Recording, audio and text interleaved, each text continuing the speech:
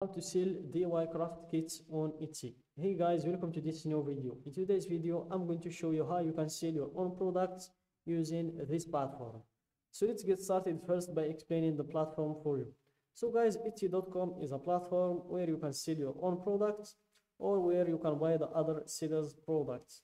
So as you can see here, we have a lot of products from a lot of sellers, and we have also a lot of categories to work on.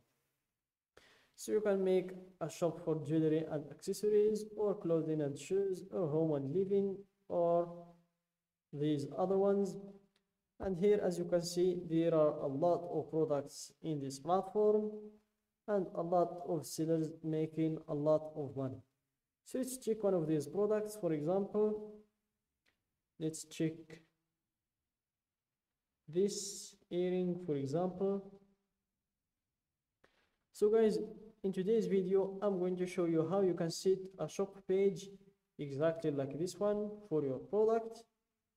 So I'm going to show you how you can enter the price, how you can enter the description, and how you can set the return and policy and shipping settings, and how you can enter the details and this description. And also I'm going to show you how you can enter or insert your products pages. As you can see here, we have a lot of pages, a lot of pictures about the product. So let's just close this tab and move on to this page. Click on the shop manager button in your top right. Then you will proceed to setting up your Etsy shop. So here, in order to set your Etsy shop, you will need to go through 6 steps, starting with the shop preferences. Just wait for it to load. So here you will need to start from the shop preferences, then comes name in your shop, then stock in your shop, then you will choose how you'll get paid, then you set up your payment processors and the shop's security. So you start from the first one, which is the shop preferences. And here we choose the shop's language, the shop's country, and the shop's currency. Let's change it from the Moroccan dirham to the United States dollar. Then click on save and continue to proceed to the next step, which is choosing a name for the shop. So here I'm going to choose this name, then remove the spaces between the name, between the words. And as you can see, the name is already taken, so you can choose from one of these options, or you can just add a number, then the name will be unique.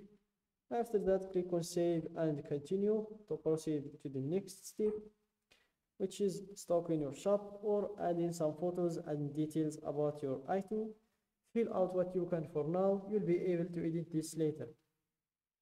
So guys, before proceeding to adding the photos and details about your product, click on save and continue first, just to see all of the required fields to fill.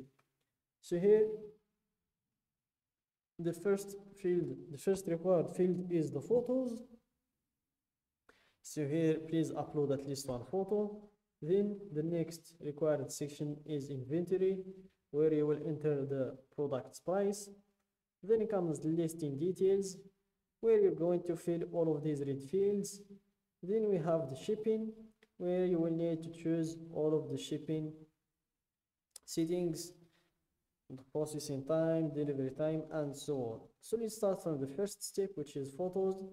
And here, add as many as you can so buyers can see every detail. Use up to 10 photos to show your item's most important qualities. And for some tips, use natural light and no flash. Include a common object for scale. Show the item being held, worn, or used. Shoot against a clean, simple background. Add photos to your variations so buyers can see all their options. Then we have the video. Bring your product to life with a 5 to 15-second video. It could help you drive more sales. The video won't feature sound, so let your product do the talking. And for some quick tips, film wearable items on a model or show a functional item being used. Adjust your settings to record high resolution video. Aim for 1080 pixels or higher. crop your video after you upload it to get the right dimensions. And if you want to learn how to make videos that sell, you can just click on this link. Then we have the listing details.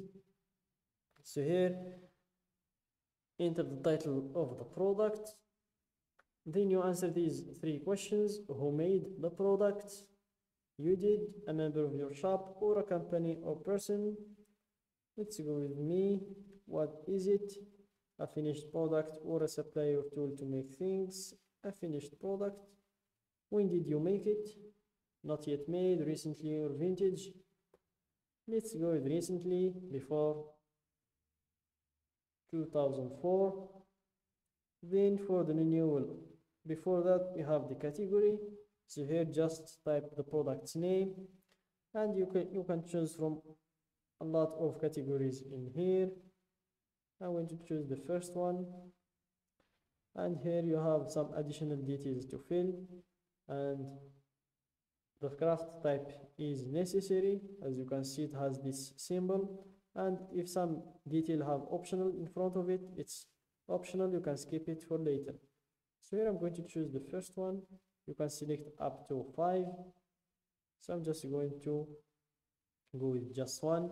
Then you have some additional details like the primary color of the product, the secondary color, the occasion of the product, the holiday, and here we have the occasion. You can choose any occasion you like. Then you have the renewal options. If you want to use an automatic renewal, which costs 20 cents each time, or if you want to use the manual one, which is free, and you will do the renewal yourself. Then we have the type of the product, if it's physical or digital, and for me I'm going to go with physical. And for the description, if you want to enter an amazing description, make sure to start with a brief overview that describes your item's finest features. Shoppers will only see the first 3 lines of your description at first, so make it count. Not sure what else to say? Shoppers also like hearing about your process and the story behind this item. Then we have the section tags and materials, and they're all optional. I'm going to leave them for later. Then for the price, make sure to give it a fair price for you and for your clients. So this is just an example.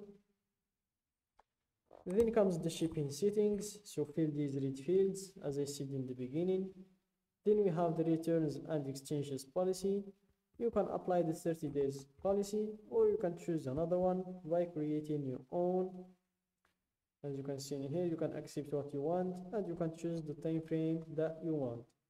So that's it guys for today's video. Don't forget to like the video, subscribe to my channel, and share the video with your friends.